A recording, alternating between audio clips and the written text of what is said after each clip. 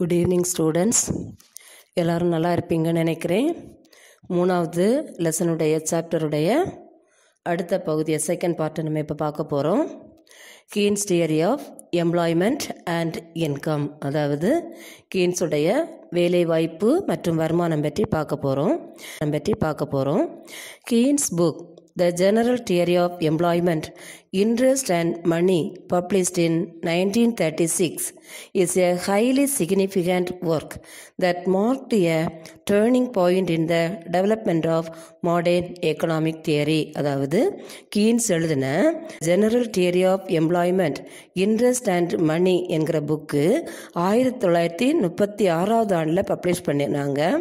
இந்த புக்கை இப்போ நம்ம படித்து பார்க்கும்போது மொத்தமே development of modern economic theory, அதாவது மாடர்ன் எக்கனாமிக் தியரியுடைய டெவலப்மெண்ட்டுடைய ஒரு டேர்னிங் பாயிண்ட், அதாவது திருப்பு முனையாக இது காணப்படுகிறது. Keynes theory was a general theory as it tried to explain all types of situations, that is not only equilibrium level of employment but also the concept of full employment as well as the possibility of underemployment. அதாவது கீன்ஸுடைய theory அப்படின்னு சொல்லும்போது எல்லா வகையான சூழ்நிலைகளுக்கும் பொருந்தக்கூடிய ஒரு தியரியாக உள்ளது. அதாவது சந்தை சக்திகளே மாற்றங்களை ஏற்படுத்தி சமநிலையை உருவாக்கும் என்பது இதன் குறிக்கோள். Keynes' theory of employment was based on the view of the short run.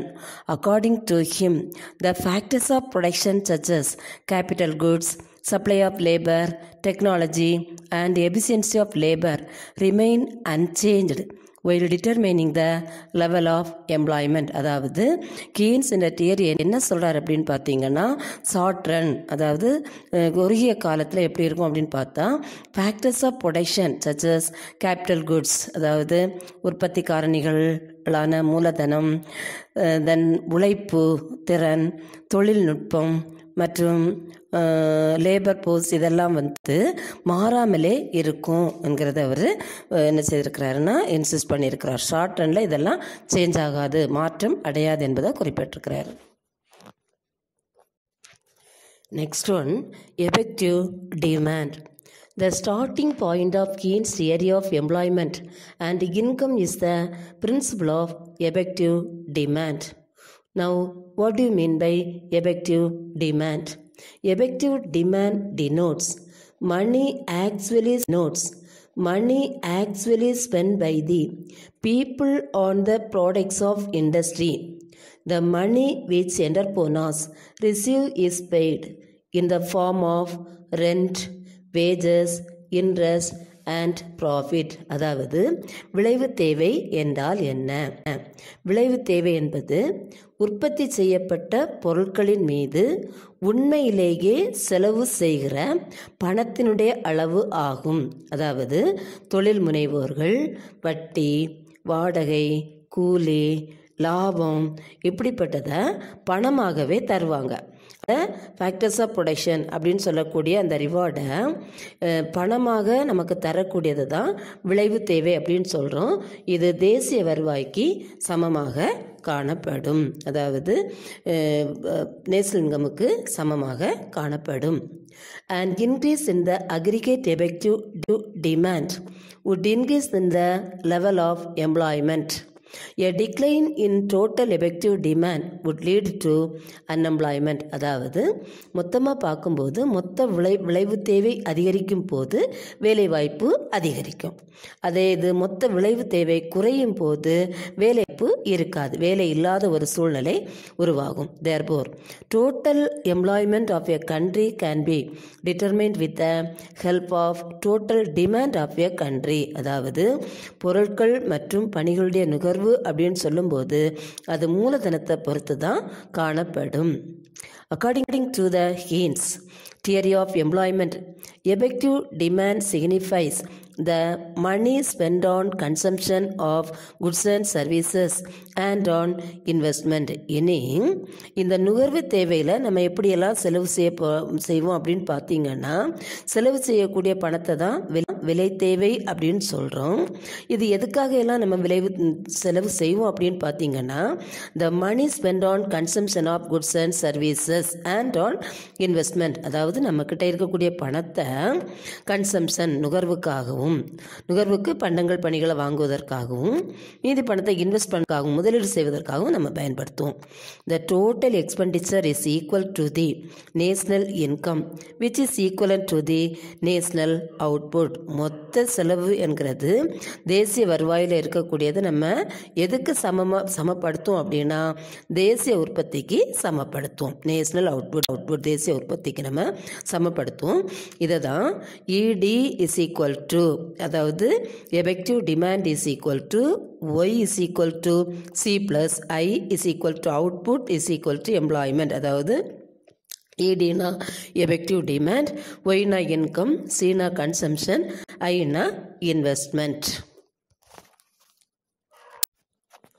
Next, aggregate demand function ADF, தொகு தேவை சார்பு. In the Keynesian model, output is determined mainly by aggregate demand. The aggregate demand is the amount of money which entrepreneurs expect to get by selling the output produced by the number of laborers employed. அதாவது Keynes கோட்பாடின்படி ஒரு பொருளாதாரத்தின் தொகு தேவைதான் உற்பத்தியை நிர்ணயிக்கிறது. Aggregate demand function உழைப்பாளர்களை பயன்படுத்தி உற்பத்தி செய்யப்பட்ட பொருட்களை விற்பதால் எவ்வளவு வருவாய் கிடைக்கும் என்று தொழில் முனைவோர்கள் எதிர்பார்க்கிறார்களோ அதுவே மொத்த தேவை எனப்படும். அதாவது aggregate demand has the following 4 components: consumption demand, investment demand, government expenditure and net export, அதாவது export minus import. consumption demand என்கிறது நுகர்வு தேவை, investment demand என்கிறது முதலீட்டு தேவை, government expenditure என்பது அரசுடைய செலவு, net export என்கிறது நிகர ஏற்றுமதி, அதாவது export minus imports. இந்த அடிப்படையில் தான் aggregate demand function செயல்படுது. இதை நம்ம டயக்ராமில் பார்க்கணும். டயக்ராமில் பார்க்கும்போது ஏடி is equal to C plus I plus G plus X minus M அப்படின்னு சொல்கிறோம். ஏடி என்கிறது aggregate demand function, C consumption, ஐ கன்சம்ஷன் ப்ளஸ் ஐ investment plus G government expenditure plus export minus imports. பாருங்கள், இந்த டயக்ராமில் நம்ம எக்ஸ் ஆக்சிஸில் எம்ப்ளாய்மெண்ட்டை மெஷர் பண்ணியிருக்கிறோம். அதே நேரம் ஒய் ஆக்சிஸில் அக்ரிகேட் டிமாண்டை மெஷர் பண்ணியிருக்கிறோம். இங்கே ஏடி என்கிற ஒரு கர்வ் இருக்குது. அந்த கர்வ் வந்து அக்ரிகேட் டிமாண்ட். இப்போது இதில் நம்ம பார்த்தீங்கன்னா aggregate demand price increase R degrees with an increase R decrease in the volume of employment. அதாவது இந்த ஏடி கர்வு முதல்ல என்ன செய்யுது அப்படின்னு பார்த்தீங்கன்னா இன்க்ரீஸ் ஆகுது, அதிகரித்து கொண்டு போகுது. ரெண்டாவது டிக்ரீஸ் ஆகுது, குறையுது. இதை வேலைவாய்ப்பு அதிகரித்தல் மற்றும் குறைதல் ஆகியவற்றிற்கு ஏற்ப வேலைவாய்ப்பு அதிகரிக்கும் அல்லது குறையும். அதற்கு தகுந்தாப்புல மொத்த தேவை கூடும் அல்லது குறையும். அதுதான் இந்த ஏடி கர்வு நமக்கு காமிக்குது. இதில் பார்த்தீங்கன்னா முதல்ல மொத்த தேவை வளைகோடு அதிகரிக்கும் விகிதத்தில் போகுது. செகண்ட் என்ன அப்படின்னு பார்த்தீங்கன்னா குறைந்து கொண்டே போகுது. இதை நம்ம என்ன செய்வோம் அப்படின்னா அக்கார்டிங் டு த சிச்சுவேஷன் வேலைவாய்ப்பு அதிகரிக்கவோ குறையவோ செய்யும்.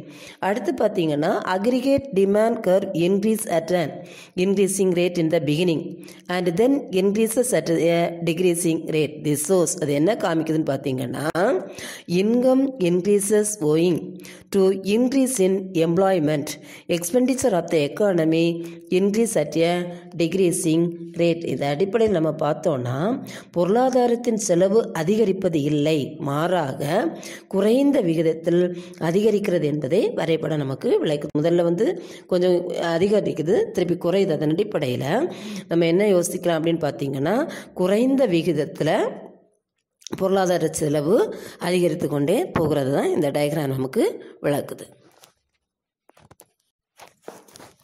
Next, aggregate supply function ASF. Aggregate supply function is an increasing function of the level of employment. Aggregate supply refers to the value of total output of goods and services produced in an economy in a year. அதாவது aggregate supply function என்றது the level of employment increase, அதாவது வேலை வாய்ப்பினுடைய நிலைமை அதிகரிக்கிறத சொல்கிறோம். இனி தொகு அளிப்பு அப்படின்னா என்ன அப்படின்னு பார்த்தோன்னா, ஒரு நாட்டில் ஒரு வருடத்தில் உற்பத்தி செய்யப்பட்ட பண்டங்கள் மற்றும் பணிகளின் தொகு மதிப்பை தான் தொகு அளிப்பு அப்படின்னு சொல்லிட்டு நம்ம சொல்கிறோம். அதாவது ஒரு வருடத்தில் ஒரு நாட்டில் உற்பத்தி செய்யப்பட்ட எல்லா விதமான பண்டங்கள் மற்றும் பணிகளுடைய தொகு மதிப்பை தான் தொகு அளிப்பு அப்படின்னு சொல்லிட்டு நம்ம சொல்கிறோம். இது அதர் வேர்ட்ஸில் சொல்லும்போது aggregate supply is equal to the value of national product, that is national income. மொத்த அளிப்பு என்னுடைய மதிப்பை என்ன சொல்கிறோன்னா மொத்த தேசிய வருமானத்துக்கு சமமாக நம்ம சொல்கிறோம். இனி அதர் வேர்ட்ஸில் இதை சொல்லும்போது aggregate supply refers to the required amount of labors and materials to produce the necessary output. Employers hire laborers purchase various inputs and raw materials to produce goods. அதாவது பொருட்களை உற்பத்தி பண்ணுவதற்காக தேவையான உற்பத்தியை நாட்டில் அதிகரிப்பதற்கு பயன்படுத்தப்படும் தேவையான தொழிலாளர்கள் அல்லது உழைப்பாளர்களுடைய எண்ணிக்கை மற்றும் பிற பொருட்கள், அதாவது கச்சா பொருட்களை பயன்படுத்துவதை குறிக்கிறது தான் இந்த aggregate supply function. Next, the components of aggregate supply, அதாவது தொகு அளிப்பின் கூறுகள் யாவை அப்படின்னு பார்க்கும்போது, முதல்ல அக்ரிகேட் கன்சம்ஷன் எக்ஸ்பெண்டிச்சர், அதாவது பொது நுகர்வுக்கான செலவு, அதாவது விரும்பப்படுகின்ற செலவை தான் டிசைர்ட் கன்சம்ஷன் அப்படின்னு சொல்லுவோம். செகண்ட் அக்ரிகேட் பிரைவேட் சேவிங்ஸ், அதாவது மொத்த தனியாருடைய சேமிப்பு. Third one net tax payments T, அதாவது total tax payment to be received by the government minus transfer payments to be incurred, transfer payments, subsidy and interest payments to be incurred by the government. அதாவது என்ன அப்படின்னு பார்த்தோன்னா, நிகர வரி வசூல் என்பது அரசு பெற்ற மொத்த வருமானத்தில் இருந்து மாற்று செலுத்துதல்கள், அதாவது ஓய்வூதியம், மானியம், அரசு செலுத்த வேண்டிய வட்டி, இதை எல்லாத்தையும் கழிச்ச பிறகு கிடைக்கக்கூடியது தான் என்ன அப்படின்னு பார்த்தோம்னா நிகர வரி வசூல். Fourth one personal desired transfer payments to the foreigners, RF, example to international relief efforts etc. அதாவது தனிநபர் அல்லது விரும்பப்படுகிற வெளிநாட்டவருக்கு உறவினர் மற்றும் நண்பர்கள் கொடுக்கின்ற மாற்று செலுத்துதல்கள் மற்றும் உதவித்தொகை. இதை R1 நம்ம குறிப்போம். மொத்தமாக சொல்லும்போது aggregate supply is equal to C plus S plus T plus RF is equal to aggregate income generated in the economy.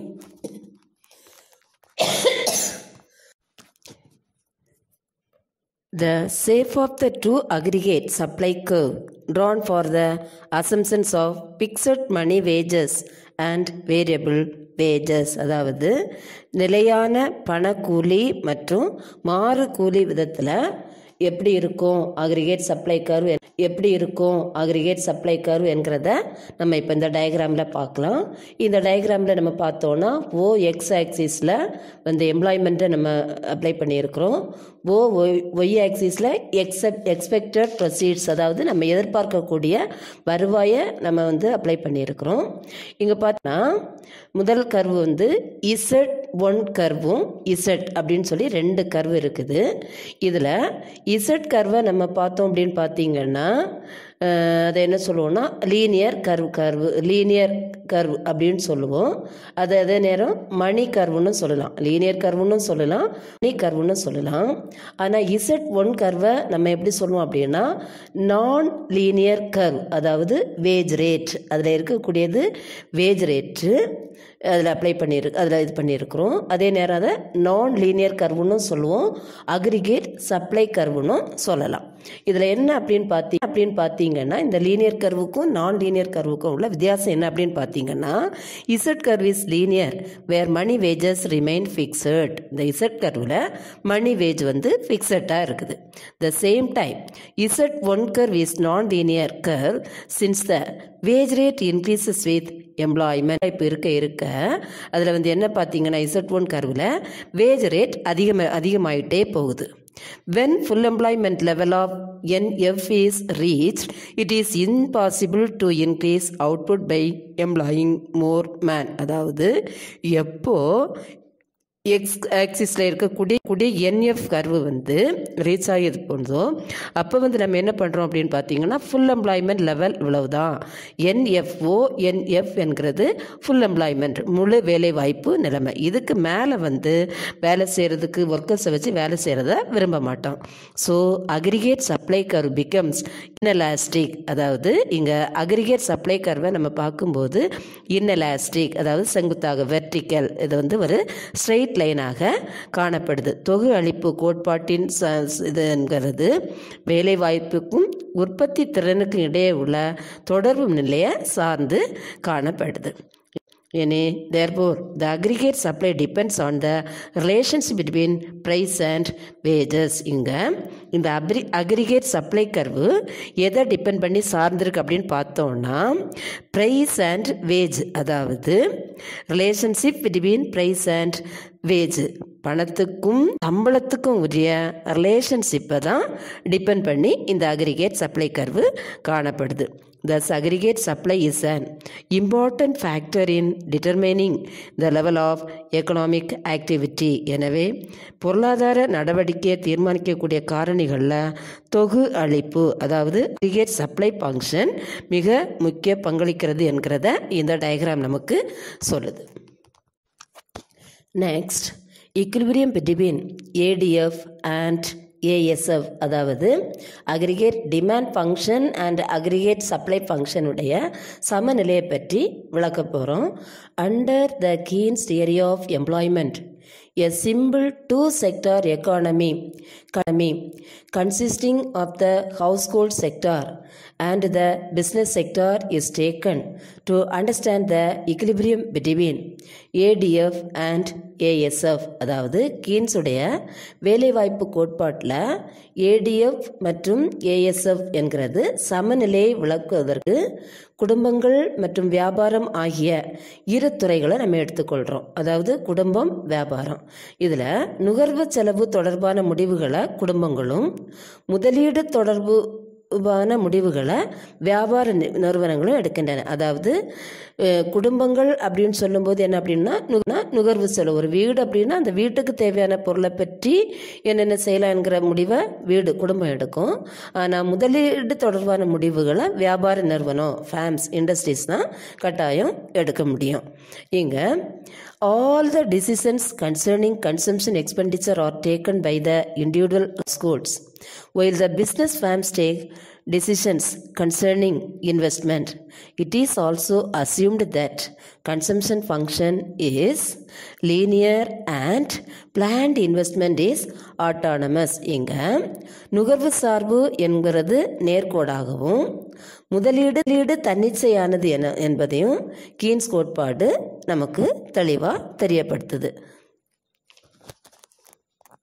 இனி இந்த equilibrium between aggregate demand function and supply ஃபங்க்ஷனை நம்ம பார்க்கும்போது 2 அப்ரோச்சஸ் இருக்குது. ஒன்று aggregate demand and aggregate supply approach, இன்னொன்று saving and investment approach. இதில் aggregate demand approach அப்படின்னு சப்ளை அப்ரோச்சையும் இது பண்ணி பார்க்கும்போது இந்த டயக்ராமில் நம்ம பார்க்கலாம். இங்கேயும் OX ஆக்சிஸில் எம்ப்ளாய்மெண்ட்டை மெஷர் பண்ணியிருக்கிறோம், OY ஆக்சிஸில் ப்ரொசீட் அண்ட் காஸ்ட், அதாவது மொத்த தேவை மற்றும் அளிப்பை வந்து நம்ம என்ன செய்திருக்கிறோம், அப்ளை பண்ணியிருக்கிறோம். இதில் ஏஎஸ் என்கிற ஒரு கர்வ் இருக்குது, ஏடி என்கிற ஒரு கர்வ் இருக்குது. ஏஎஸ் என்கிறது அக்ரிகேட் சப்ளை ஃபங்க்ஷன், ஏடி என்கிறது அக்ரிகேட் டிமாண்ட் ஃபங்க்ஷன். இங்கே அக்ரிகேட் சப்ளை ஃபங்க்ஷனும் அக்ரிகேட் டிமாண்ட் ஃபங்க்ஷனும் ஒன்று சேரக்கூடிய இடத்த நம்ம பாயிண்ட் ஆஃப் ஈன்னு சொல்கிறோம். அது வந்து ஈக்லிபிரியம் பாயிண்ட் ரெண்டும், அதாவது அக்ரிகேட் சப்ளையும் அக்ரிகேட் டிமாண்டும் சமநிலையில் இருக்குது என்கிறது தான் இங்கே காணப்படுது. இந்த புள்ளியில் வேலைவாய்ப்பு எண் 0வாக இருக்கும்போது வேலைவாய்ப்பு எண் 0வாக இருக்குது. அப்படி எண் 0வாக ஈக்லிபிரியம் பாயிண்ட் இருக்கக்கூடியது என்ன சொல்லுவோம் அப்படின்னு பார்த்தீங்கன்னா, ON1 அளவு வேலைவாய்ப்பில் தொகு அளிப்பு என்கிறது N1R1ஆக இருக்குது. இதனால் M1 N1 உற்பத்தி செய்யக்கூடிய உற்பத்தியாளர்களால் அதிக லாபத்தை இங்கே இது பண்ணலாம். அதாவது able to produce M1 N1, அதாவது இது பண்ணலாம். இதில் என்ன அப்படின்னா, எதிர்பார்க்கக்கூடிய எக்ஸ்பெக்டட் ப்ராஃபிட் என்கிறது M1 R1. அந்த நிறுவனம் அல்லது இண்டிவிஜுவல் எதிர்பார்க்கக்கூடிய ப்ராஃபிட் லாபம் என்கிறது M1 R1. இதனுடைய சமநிலை பாயிண்ட் என்கிறது பாயிண்ட் ஆஃப் இ. இதை தான் வந்து என்ன சொல்கிறோம் அப்படின்னா, NFக்கு மேலே என்ன செய்ய மாட்டோம், எக்ஸாம்பிள் டு மீட் லெவல், அதாவது அன்எம்ப்ளாய்மெண்ட் லெவல். அதாவது இந்த NFக்கு மேலே வேலைவாய்ப்பு இல்லாத ஒரு சூழ்நிலை. N0 தான் நமக்கு மேக்சிமம் சமநிலை. ஆனால் அது தாண்டி NF போகிறோம் அப்படின்னா அது வந்து அன்எம்ப்ளாய்மெண்ட் சிச்சுவேஷனாக காணப்படுது. Next one, comparison of classism and Keynesianism. First one, Keynesianism, short run equilibrium, குறுகிய கால சமநிலையை கொண்டது. ஆனால் கிளாசிசத்தில் லாங் ரன் equilibrium, நீண்ட கால சமநிலையை கொண்டது. Second one, savings is a wise. கீனிசியத்தில் சேமிப்பு என்பது கெட்டுப்போகும். ஆனால் கிளாசிசத்தில் savings is A social virtue, சேமிப்பு என்பது நல்லது. Third one, கீனிசியத்தில் the function of money is a medium of exchange on the one side and a store of value on the other side. அதாவது கீனிசியத்தில் பணம் பரிமாற்றத்திற்கு உதவுறது மட்டும் இல்லை, சேமிக்கக்கூடியதாகவும் செயல்படும். ஆனால் கிளாசிசத்தில் the function of money is to act as a medium of exchange. இங்கு பணம் பரிவர்த்தனைக்கு அல்லது பரிமாற்றத்திற்கு மட்டும்தான் உதவும். Fourth one, கீனிசியத்தில் macro approach to national problem, தேசிய பிரச்சனைகளை அல்லது நாட்டு பிரச்சனைகளை பேரியல் அணுகுமுறை மூலம்தான் தீர்க்க முடியும். ஆனால் கிளாசிசத்தில் micro foundation to macro problem, பெரிய பெரிய பிரச்சனையை சின்ன சின்னதாக செயல்படுத்தி பிரச்சனையை சால்வ் பண்ணலாம். Then next one, கீனிசியத்தில் state intervention is advocated, அதாவது அரசுடைய தலையீடு அனுமதிக்கப்படுகிறது. ஆனால் கிளாசிசத்தில் சாம்பியன்ஸ் ஆஃப் லேசிஸ்பெயர் பாலிசி, இங்கு அரசு தலையிடக்கூடாது என்பது எதிர்பார்ப்பு. தென் கீனிசியத்தில் sixth one, applicable to all situations, that is full employment and less than full employment. அதாவது இங்கு கீனிசியத்தில் எல்லா சூழ்நிலைகளும் இது பொருந்தும். அதாவது முழு வேலை வாய்ப்பு, வேலை இல்லாத சுச்சுவேஷன்ல எல்லாம் பொருந்தும். ஆனால் கிளாசிசத்தில் applicable only to the full employment situation, முழு வேலை வாய்ப்பு சூழலுக்கு மட்டும்தான் கிளாசிசத்தில் இது ஒத்துப்போகும். The next one, capitalism has inherent contradictions. அதாவது கீனிசியத்தில் முதலாளித்துவம் என்பது முரண்பாடுகளை கொண்டது. ஆனால் கிளாசிசத்தில் capitalism is well and good, முதலாளித்துவம் சரியானது, அதே நேரம் நல்லது. தென் கீனிசியத்தில் budgeting should be adjusted to the requirements of economy, தேவைக்கு ஏற்ப வரவு செலவு அறிக்கையை கீனிசியத்தில் மாற்றலாம். ஆனால் கிளாசிசத்தில் ஒன்லி பேலன்ஸ்டு பட்ஜெட் இது ஆதரிக்கக்கூடியதாக மட்டும்தான் காணப்படும். Then next one, கீனீசியத்தில் the equality between saving and investment is advanced through changes in income. அதாவது கீனீசியத்தில் வருமான மாற்றம் மூலம் சேமிப்பும் முதலீடும் சமநிலையை அடைகிறது. ஆனால் கிளாசிசத்தில் த equality between saving and investment is achieved through changes of rate of interest. அதாவது கிளாசிசத்தில் வட்டி வீத மாற்றம் மூலம் சேமிப்பு மற்றும் சமநிலை அடைவதற்காக முன்வைக்கப்படுகிறது. தென் கீனீசியத்தில் next one, rate of interest is determine by the demand for and supply of money. அதாவது தேவை மற்றும் அளிப்பின் அடிப்படையில் வட்டி வீதம் நிர்ணயிக்கப்படுகிறது கீனீசியத்தில். ஆனால் கிளாசிசத்தில் rate of interest is determined by saving and investment. சேமிப்பும் முதலீடும் வட்டியை நிர்ணயிக்கிறது. தென் கீனீசியத்தில் rate of interest is flow, வட்டி வீதம் மாறும். ஆனால் கிளாசிசத்தில் இன்ட்ரெஸ்ட் இஸ் ஏ ஸ்டாக், வட்டி வீதம் மாறாது. தென் கீனீசியத்தில் demand creates its own supply. அதாவது தேவையே அதன் அளிப்பை உருவாக்கும். ஆனால் கிளாசிசத்தில் supply creates its own demand. அளிப்பு தன் தேவையை தானே உருவாக்கும் என்பது. தென் கீனீசியத்தில் rate of interest is a reward for partying with liquidity. அதாவது வட்டி என்பது இருப்புக்கான வெகுமதி என்பது கீனீசியத்தினுடைய கருத்து. ஆனால் கிளாசிசம் என்ன சொல்லுதுன்னா rate of interest is a reward for saving. அதாவது வட்டி என்பது சேமிப்பிற்கான வெகுமதி என்று கிளாசிசம் சொல்லுது. டியர் ஸ்டூடெண்ட்ஸ், இப்போ இந்த லெசன் இதோட முடிஞ்சிடுச்சு. 3rd chapter. இப்போ உங்களுக்கான ஹோம்ஒர்க் என்ன அப்படின்னு பார்த்தீங்கன்னா 3 மார்க்கில் பார்ட் பியில் what is effective demand, what are the components of aggregate supply, அந்த 2 கொஸ்டினும் பார்ட் சியில் நீங்கள் என்னையெல்லாம் படிக்கணும் அப்படின்னு பார்த்தீங்கன்னா what to you mean by aggregate demand and mention it's components, explain about aggregate supply with the help of diagram, write any 5 differences between classicism and keynesianism. Then part D, the equilibrium between aggregate demand function and aggregate supply function with a diagram. Then the differences between classical theory and Keynesian theory. இதெல்லாத்தையும் நீங்கள் படித்து home test எழுதி பென்சிலில் correct பண்ணுங்கள். தயவு செஞ்சு படிங்க, படிக்காமல் இருக்காதீங்க. படித்து நல்ல டெஸ்ட் எழுதுங்க. பாய்.